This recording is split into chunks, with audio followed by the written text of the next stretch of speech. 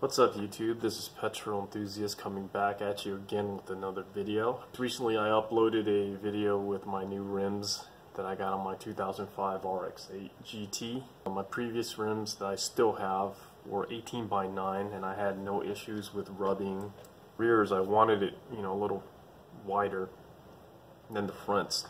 So I went to a 225 by 45 and that's where the half inch was like poking, and I thought it was going to be okay because I ran those up front, with my last setup that I had. But since these are 18 by 9.5, that poke is a little aggressive. Like this whole wheel setup is very aggressive, and I was really rubbing real bad, in the fender well and within the rear wheel well itself. I modified my rear fenders. I cut a lot of the plastic housing underneath the wheel well that was needed, and rolled my fenders. I started thinking, I was like, man, I can make a video out of this, so that's what I'm going to do. I didn't buy no special equipment. I didn't have to heat my my body panel. I was just real gentle and meticulous about rolling the fender. And you could use, this basic, I believe it's a tool now because now I'm going to use it for some other projects that will be coming, along. And, it's right in your house.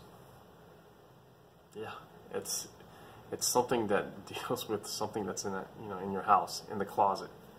And it's it's one of these. It's like a closet banister, something where you can hang your hangers and clothes and stuff. And at the time, I was really looking online to see, what I could use or buy to use, to roll my fenders or go to someone professionally. And I called around, and they quoted me some pretty high prices, and really were discouraged because of the car that I was doing it for. And I really didn't want to hear that. I just wanted to get my fenders rolled, and they just kept on. There's two vendors that just kept on doing that locally, and I just said, you know what, that's okay. If you don't want to do them, you don't want my money, that's fine. So I started thinking and looking around my garage and seeing if I had anything that was closely or relatively close to what I needed to do. Then I started thinking, I looked, and I had this wooden pole that I use for walking, like when I walk around the block. And I put it underneath the wheel well where the new tire and the new rims were, and there was sufficient enough space. And I just needed to back out my second car out so I could just trial it. So I looked at it and I was like, I don't want to be rubbing the wood on my panel. So I decided to use this duct tape.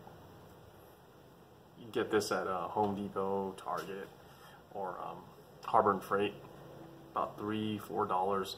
Nice big roll. So I started, wrapping it around my tool,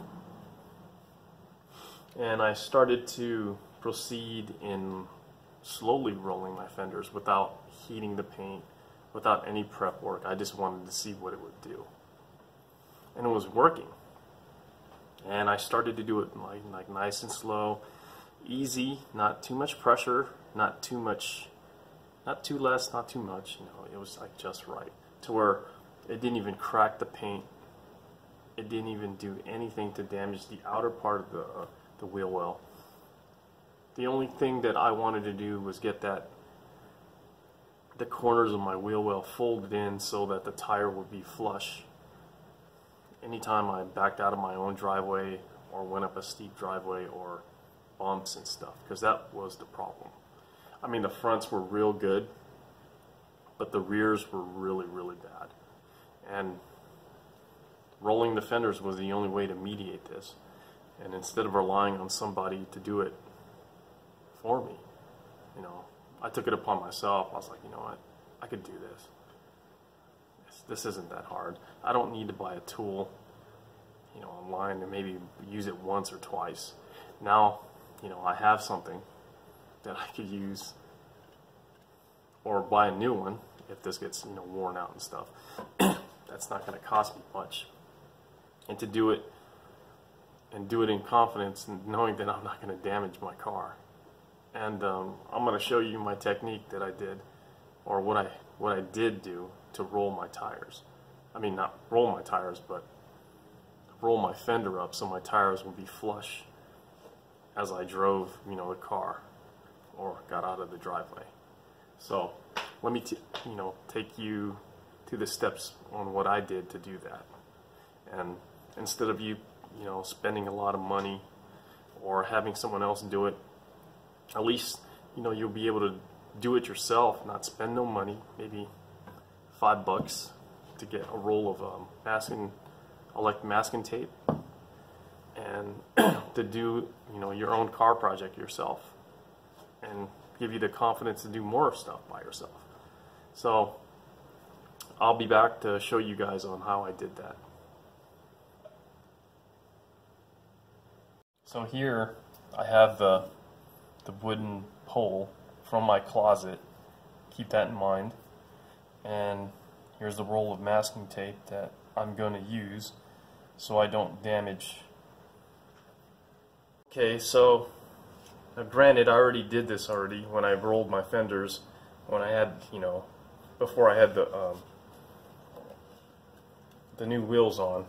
But I'm going to do them anyways with the new wheels on to show you how safe and easy this is, that you just have to be real meticulous and slow in doing this, and you'll be able to roll your fenders up without damaging the paint on the outer part of your wheel well. So you're going to start on the bottom with the tape side up, and then you're gradually going to roll upward. Start small and work your way down. So as you get closer, you're going to start advancing and rolling it upwards. You're going to need a little force, but not too much force. And already I could feel the fender rolling. And granted, I'm not using any force, too much force, or I'm going to need the heat.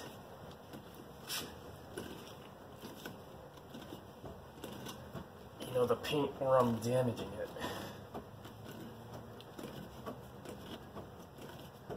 It's a timely process, but it works.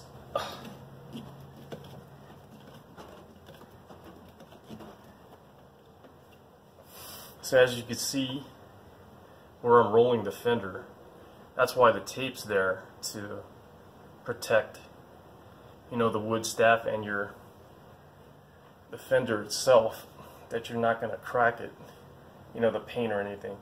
Granted, you're not doing this like really fast. You're taking slow motions and advancing the pole towards, you know, the area where you want to roll the fenders.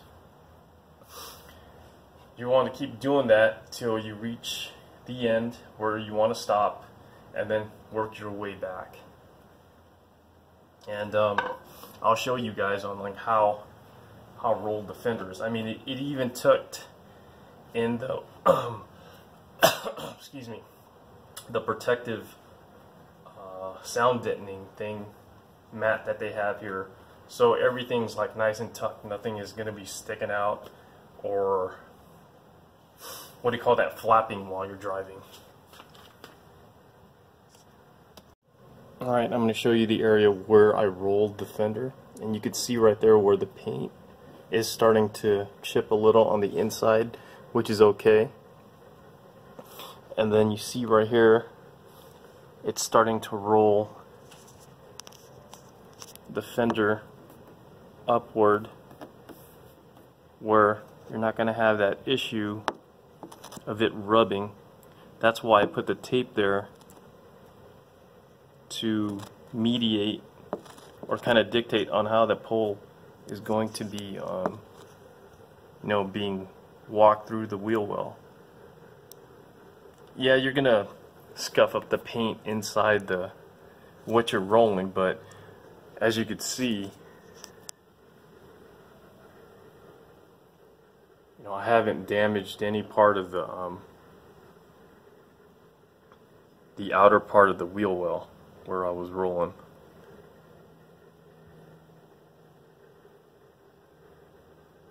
None at all. So, in conclusion, if you don't have anybody to roll your own fenders or have a tool to do it,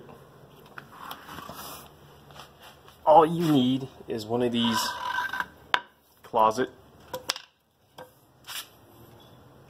hangers, or I don't know, like a staff or a pole that you have in your own household, a roll of tape, masking tape or duct tape that's not gonna, do too much damage to your to the wheel well, and then just start working your way like I showed you, going up here, and look, there's no crack.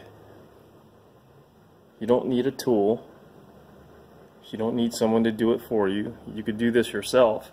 You just have to have patience in doing so. I didn't need to do it up front because I got a size 40 over there and a 45 in the back, which gave it that poke. I mean, if you see, you could see like minor poke there, but you could definitely see a poke in the back.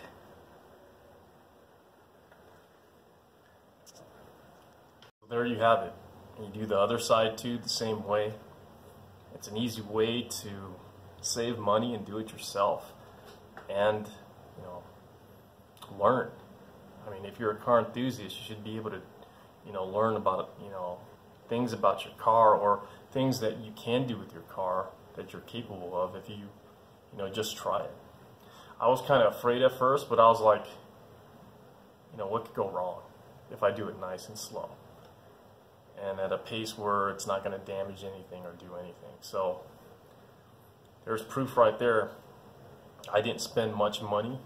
I used a tool or something from my house that I had to roll my tires, my fender and my wheel well, and just patience. I mean, you could do it yourself too, and it doesn't cost much except time and a little commitment. That's it. And this petrol enthusiast saying thank you for watching, and hopefully this tip helps you or other people that have this type of situation when you run a very aggressive setup. It would help me if you hit the like button and subscribed, and just leave comments and tell me what you think about my own things that I do to make my platform just a little bit better. You guys have a good weekend. See you next time.